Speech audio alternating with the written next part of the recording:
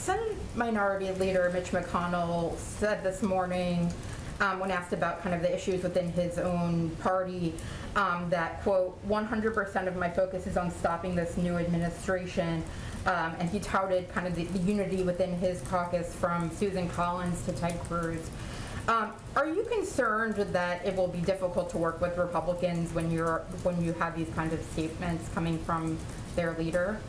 Well, I guess the contrast for people to consider is 100% of our focus is on delivering relief to the American people, on getting the pandemic under control and putting people back to work. And we welcome support, engagement, and work with the Republicans on that. And the president has extended an open arm to that. The door to the Oval Office is open. He's invited Senator Capito to bring a group of her choosing to the White House next week. And we think there is opportunity for agreement to deliver on relief to the American people.